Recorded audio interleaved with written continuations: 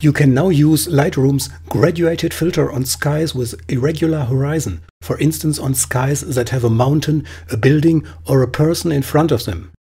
For instance, this sky is boring, and since Lightroom 4 you can darken it with the graduated filter like that. That way the sky gets progressively darker towards the top of the frame. However, unwantedly, the top of the hill darkens together with the sky. If you have Lightroom CC 2015 or Lightroom 6, you can now protect the hill against darkening, like that. So now, for the first time, the graduated filter is really versatile, and we will discuss the technique right now. As I said, you need Lightroom CC 2015 or Lightroom 6. This is the develop module, and now we switch to the graduated filter. Click into the top of the image and drag down while pressing the Shift key. The Shift key guarantees a strictly vertical line. Now the sky darkens from horizon to top.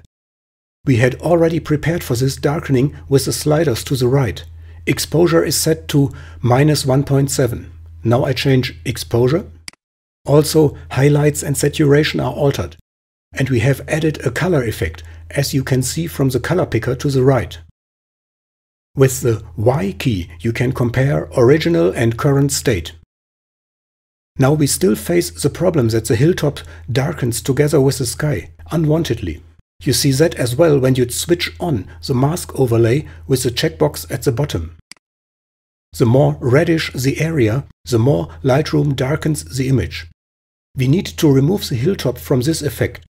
And that's no problem if you have Lightroom CC 2015 or Lightroom 6.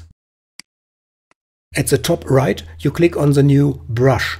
Then below you take the erase brush with a hard tip and with auto mask.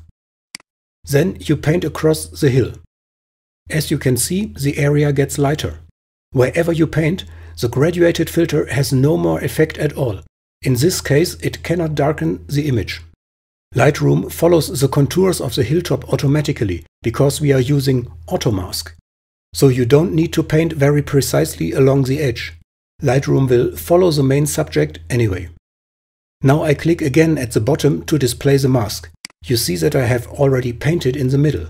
And now, with the mask visible, I continue to paint.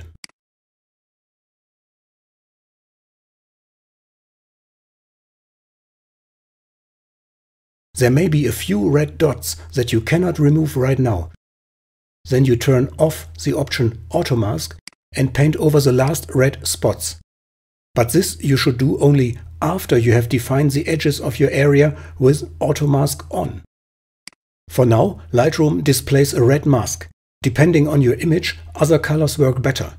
Try other colors by pressing Shift O, as I do now. And now I press just the O key to hide the mask.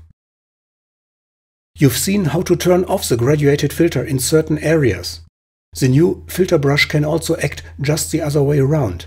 Include certain areas so that they get the effect with 100% strength. Let's say you want the darkening effect in full amount across the sky without decreasing towards the horizon. You need the brush again and it is still active. Now here to the right I click the brush A. And I need Auto Mask again. If you paint over the sky, all of it will be darkened to an exposure value of -1.7. I undo this and try a different style. I create a large soft brush tip without auto mask.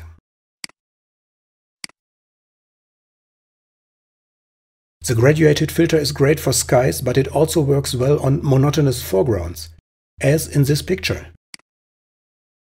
So I click New and I drag in the foreground.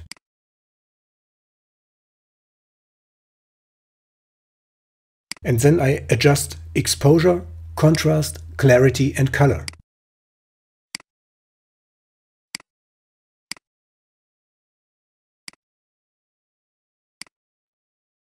Here are original and edited version, courtesy of Lightroom CC 2015 or Lightroom 6. So, where would you prefer to dip? The same editing is possible in the newest Photoshop CC as well. I hope you like the new filter brush and found this video useful. I'll remain your Heiko Neumeyer.